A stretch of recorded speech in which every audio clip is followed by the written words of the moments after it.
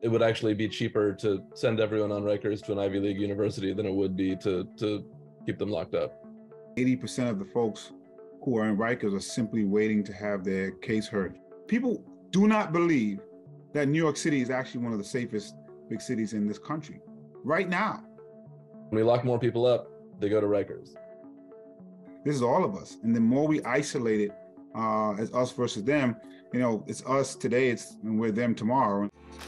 Coming up on the Laura Flanders Show, the place where the people who say it can't be done take a back seat to the people who are doing it. Welcome.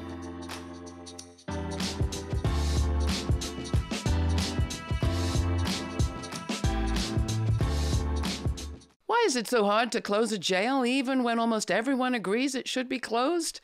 Prisons are bad enough, but jails typically house people who have not yet been convicted of any crime. Rikers, which includes 10 jails on an island in the Bronx of New York, currently has over 6,000 inmates, many more than it should, the majority of whom are there awaiting trial simply because they can't afford bail. Overcrowded, overwhelmed, the place is both a symbol and a symptom of our current approach to crime and safety. It's rife with dysfunction, delays, violence, lack of care, lack of justice. In October 2019, the New York City Council passed and then Mayor Bill de Blasio signed into law a plan to permanently close Rikers and create 4 neighborhood facilities instead. It was all scheduled to be done by August 2027, but it has run up against massive roadblocks. They come from the left, from the right, from the prison guards unions, and from the people who live in the neighborhoods where the new jails would be built. In many ways, the entire story shows just how hard it is to shrink the incarceration system once it has grown this large in such an unequal place. What could break the logjam? Our guests are New York City journalist Nick Pinto, co-founder of Hellgate, a worker-owned news outlet covering New York City. Nick's been writing about Rikers for years. And with us too, New York City public advocate Jumaane D. Williams. As city council member, he helped pass the law to close Rikers. Elected public advocate in 2019, now he is the prime sponsor of legislation that would ban solitary confinement in the city's jails. Welcome, both of you. I don't know where to start, but I think I'll start with you, public advocate Williams. You have actually visited Rikers. You've been inside probably more than once. Can you describe for us what you saw there? You know, I visited Rikers several times. I will say, I believe it was the end of 2021. That was a time I visited with some folks. And I have to tell you, if I visited after that, but I say that one in particular because if I was told about what I saw, I would not have believed the people who told me. It was that much of a nightmare. It was a fully dysfunctional jail. We saw people in jails and in cells that were supposed to house 2-3 people, maybe 7 or 8. They had plastic bags using as bathrooms. We saw one person who had been in the shower. I was told for over 24 hours in a shower cell, in a shower stall. I didn't know if he was wet with urine or with water. Literally had detainees who were out of their cells just walking around. It was filthy. It was just a complete disaster. And I said then, it happened to be on our anniversary of Attica. And I said, and the mayor got mad at me, but it was true. I was like, we are just an incident away from that. That's how insane and how bad it was for everyone involved. I can't tell you how bad what we saw was. Attica was the uprising by inmates in an upstate prison about prison conditions there over 50 years ago, right? Absolutely, absolutely. And so I was horrified, terrified. It is still currently a dangerous place for people to be. And that's for folks who work there and folks who are housed there. That's why we need to shut it down, and we need to make sure that we don't take the culture that's there to the new borough-based jails. Okay, so let's just underscore this. It needs to be shut down. There was a law passed declaring it to be on a schedule to be shut down. Then what happened, Nick? Why are we where we are today? As you alluded to in your introduction, there are a number of groups of people who actually don't like the plan to close Rikers and replace it with borough-based jails. One of those groups are jail and prison abolitionists who look at a plan to build new, fresh, carceral structures where people will be held in detention by many of the same people who are currently holding them on Rikers, and say, why would we refresh this institution with new buildings that will last another 100 years? Let's close Rikers and not build new jails. Another set of opposition comes from people who own property or businesses in the immediate vicinity of where the new, smaller borough-based jails are proposed, who are worried about their real estate values, basically. And then, I think most significantly, there is the constellation of guards unions who recognize that closing Rikers and replacing them with smaller borough-based jails involves dramatically reducing the jail population, which in turn means shrinking their membership and their power. And they're opposed to closing Rikers for that reason, and they have powerful allies in City Hall right now.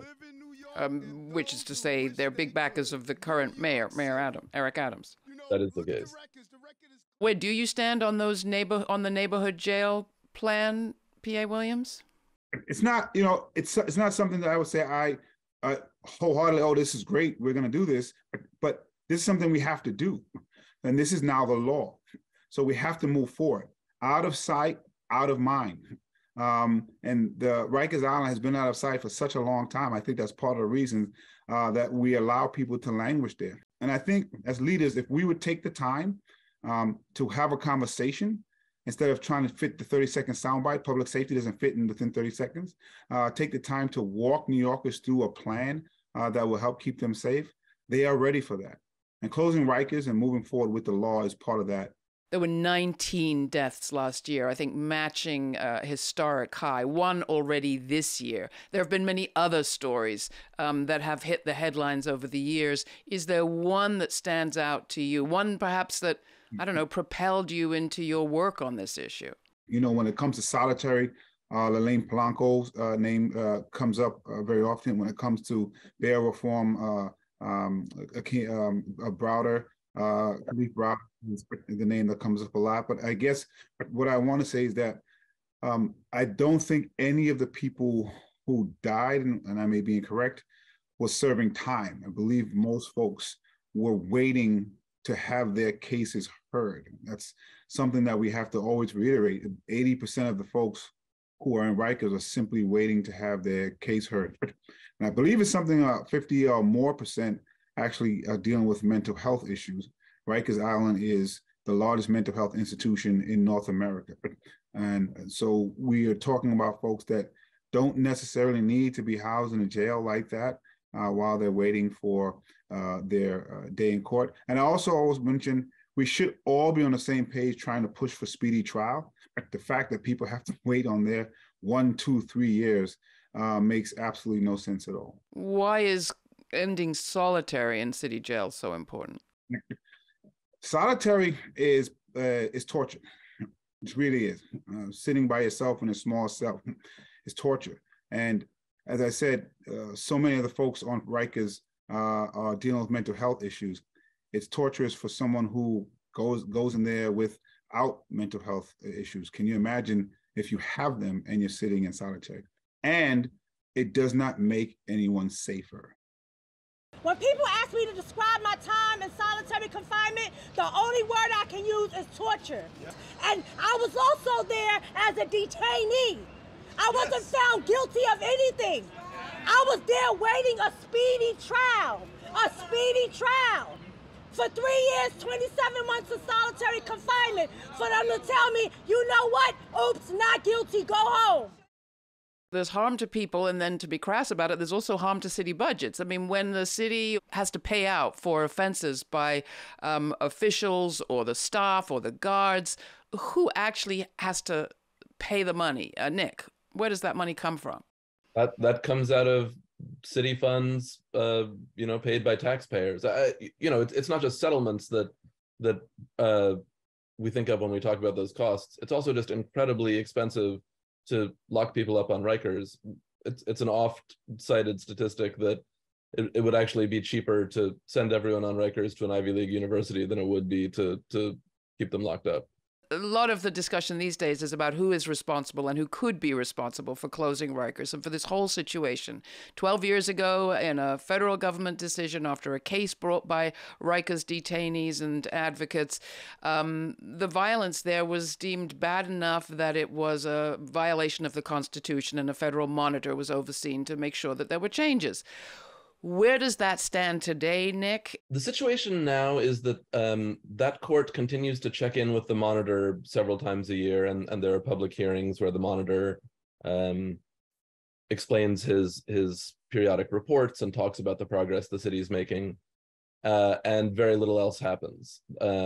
Attorneys for the class of people who are held at Rikers over the last year have been pushing the judge to order a takeover of the jail system and take it out of New York City's control. And the judge is very reluctant to do that. There's some federal law that makes it difficult for her to do it, and I think also it's not a problem that she wants to go out of her way to own on her own in any case. Do you think the situation would be better if it was taken out of city hands? There are some technical reasons to think that it might be. One is that a lot of what holds the situation locked into its current position are union contracts and even employment law that give the guards enormous leeway and make it very difficult for the city to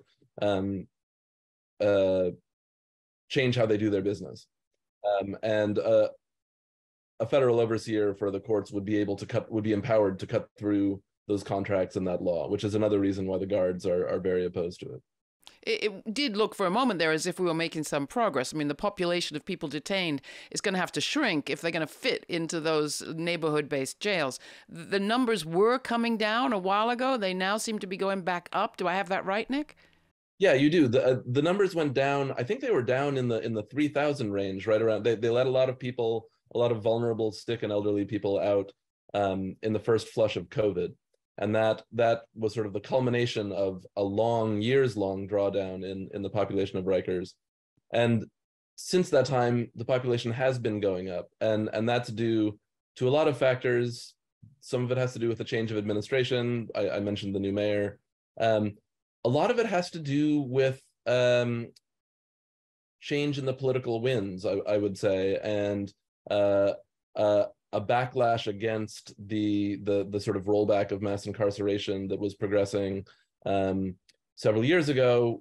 We now are seeing at the state level, even at the federal level, and certainly at the city level, a political coalition of Republican politicians and district attorneys and law enforcement who see, as well as conservative news media, who share a sense that there's something to be gained by portraying crime in the city as out of control, and in suggesting that the only solution to that is to lock more people up. And when we lock more people up, they go to Rikers. I think people will be surprised when they hear that there was less people in Rikers pre-pandemic. Everybody thinks that the quote unquote lefties let everybody out, and there's actually more people in there now. And also to add to what Nick was saying, it's not just Republicans. Unfortunately, it's Democratic leaders who are using Republican light talking points because they are afraid of having a real conversation. This situation is not isolated to New York City. To what extent is this Rikers crisis reflective of a bigger national problem? Detention in this country is in the main both broken and inhumane, and the systems that send people there remain largely unfair and extremely racist. So in that sense, Rikers is sort of a microcosm of larger issues with how this country feels about mass incarceration, and what it's willing to do and what it's not willing to do to step away from 50 years of mass incarceration. I sometimes think that we need not just an economic and political shift, we need a spiritual shift in our relation to one another. Obviously, in our relation to race and racism and gender and homophobia and misogyny, but sometimes just a connection. And much as I'm against more jails, P.A. Williams, I do think perhaps having them closer to more of us where we live would improve or increase at least our consciousness of what we're responsible for. I think that is correct, 100% correct. A part of it is sometimes people say they want to deal with a problem or fix it when they mean they don't want to see it. So when we don't want to see the buildings that people are housing, when we don't want to see homeless people, a lot of bad things happen because there are real decisions that have to be made on real human beings. And sometimes when it comes to jail, we assume guilt for everyone that's there. And we assume, those folks over there as opposed to us all together. And so that spiritual thinking, I think, is important to remember. This is all of us. And the more we isolate it as us versus them, it's us today, and we're them tomorrow. We just had Chuck D on this program not so long ago talking about the situation in the 70s and the 80s and the early 90s. It's not as if this has ever been an easy walk in the park to decrease incarceration or to shut down a jail. So in the years I've been doing this is the first time I've seen a population of folks in the city and the state who are ready to receive a conversation that's holistic around public safety. And we're squandering it. People understand now what public safety is in a much better way. And so when people are afraid, if you feed that fear, the answer has been lock up as many Black and brown people as humanly possible all the time. And now we're saying, let's just lock up the children of the people we locked up 20 years ago. Now, this is a national conversation, but we are, all of us New Yorkers, in this discussion right here. And our precious city is involved right now, is gripped by grief and outrage over something that happened in our subways. A young man, Jordan Neely, spent much of his young life houseless, performed on those subways, was killed by a fellow subway rider. Clearly, this was a man who needed help. To what extent is our conversation different today? And what kind of help do we need to bring to this city to improve safety and care for all? Jordan spent time in hospitals, cycled out, spent time in Rikers Island, came out. He was failed a lot of different ways. And we have been pushing for a long time. I actually put out a report on what we need to do and how we're doing in those areas in the city around mental health in particular. I mean, you have said we need to invest, along with divesting from incarceration. We need to invest in other measures, like what? We need to have respite centers and places where people can go in immediate times to get the assistance. Respite centers, you don't need to have a doctor's note. You don't need to have a diagnosis. You can just go in and get the assistance that you need. We need to make sure that we're getting people into housing that is supportive and has supportive measures there. We need to make sure there's a continuum of care. But we seem to get stuck at the immediacy of a tragedy like Michelle Goa, a tragedy like Jordan Neely, and we feed off of the emotions of that in a way that's not helpful and has not gotten us to where we need to go. And what we need is leaders who will stand up and say, no, this is the plan, this is what we're going to do. But I feel like most folks are trying to figure out how to win their next election as opposed to how to help New Yorkers. Well, there have been a lot of people elected on a criminal justice reform program, and successfully so. I'm thinking of Brandon Johnson in Chicago. It's not a rare thing these days, even though you don't get a lot of attention to the details. But coming to you, Nick, do you agree that there is a roadmap for change, just a lack of political will? I think that's right. I mean, there is literally a roadmap. There is a plan to close Rikers that we are currently deviating from.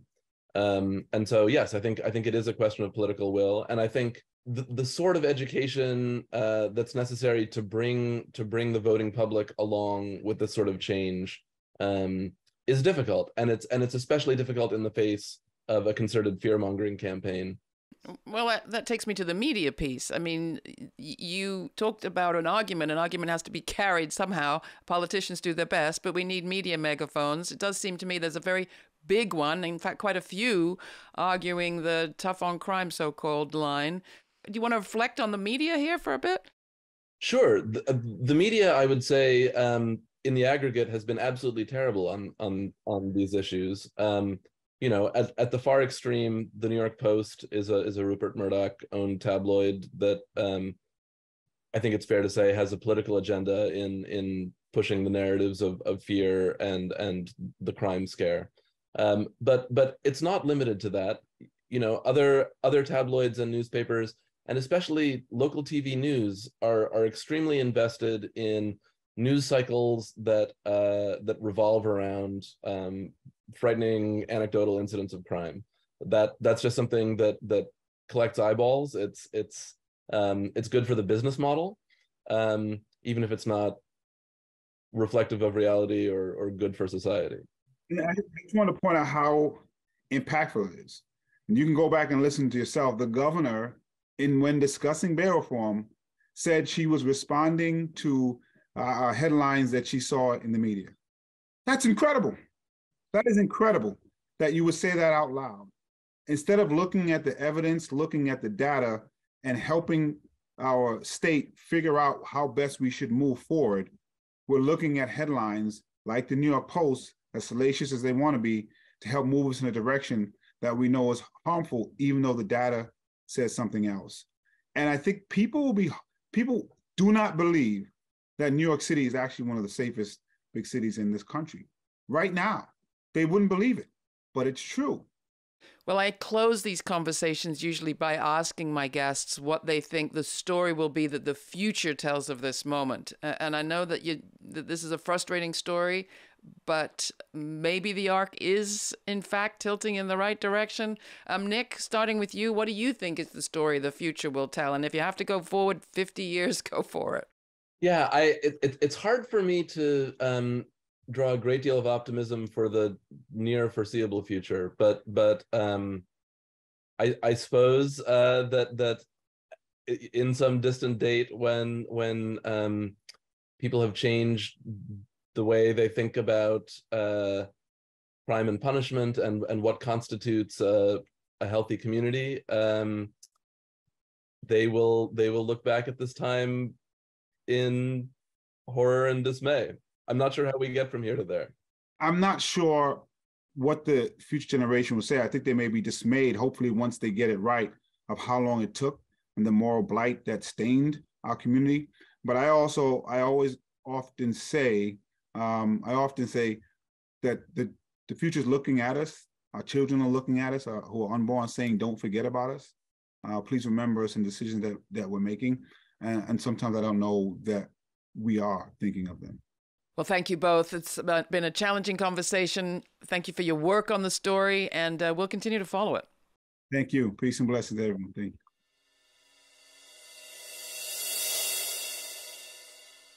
What's going to break the logjam around closing Rikers jail? Well, maybe stirring up a little East Coast, West Coast competition would help. After all, there's nothing New Yorkers like less than being ill-favorably compared to Californians. But just look at what's coming out of the leadership of California versus the mayor's office on this issue of criminal justice reform and decarceration. From Governor Gavin Newsom, a $20 million bold plan to transform infamous San Quentin prison into a kind of Norwegian-style rehabilitation center set, as he puts it, on breaking the cycles of crime. Out of Mayor Adams' office, a miserly budget cut in this year's budget. Mayor Adams proposes saving $17 million by cutting the contracts with the service providers who've been offering Rikers detainees rehab classes and help finding housing and getting off drugs. Is that any kind of a way to stir up excitement about transformation in the prison system in New York, Mayor Adams? I don't think so. Let's face it, maybe Governor Newsom's plan will find lots of devils in the details, but at least it's a vision people can get excited about. One of the reasons people aren't excited about closing Rikers is that it looks like instead of a new plan, there are simply a transition to many Rikers in people's backyards. What we need is more, bolder vision, and those visions are out there in this area. What they need is more attention, and more attention today, with the voices of former detainees being heard. We'll be following the story as it develops. In the meantime, stay kind, stay curious, and if you want to hear the full version of today's conversation, sans cuts, subscribe to our free podcast. All the information's at our website. Till the next time, for the Laura Flanders Show, I'm Laura. Thanks for joining me. For more on this episode and other forward-thinking content, subscribe to our free newsletter for updates, my commentaries, and our full uncut conversations. We also have a podcast. It's all at lauraflanders.org.